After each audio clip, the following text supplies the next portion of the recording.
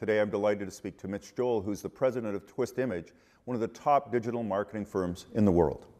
We're talking about some of our MBA students about building your brand. What advice do you have for building a brand, and is that really important today?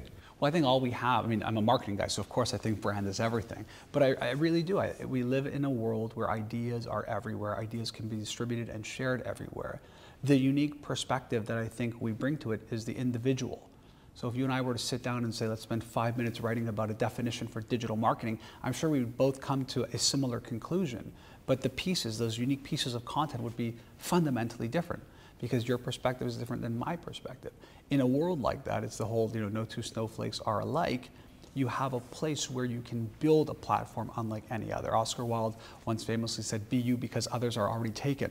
Yeah. And now we live in this world where through social channels and connected technologies, you really can express that in text, images, audio, and video instantly and for free to the world. So it's less about advertising who I am or advertising my product or my startup, but it's more about marketing, connecting, product, price, promotion, place, how I feel about it, what the intricacies are of it, and why I feel that way versus someone else. How does an individual, a student, discover what their brand is? Yeah, it's not easy. I often tell this story of I was doing an event out in Los Angeles with a major manufacturer of products. And one of the people in the audience had asked one of the senior most marketers, what's the one piece of advice you got that changed your life forever? And she said she'd gone through university, graduated, took her first job, wasn't really thrilled, sat down with her father, and her father said to her, just remember that every single day you're writing your resume.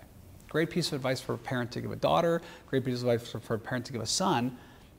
In a world of digital, where you also not only can write your resume every day, but you can share it, you can express it to the world. My hope is that younger people, students, anybody, use that as a catalyst to build their resume.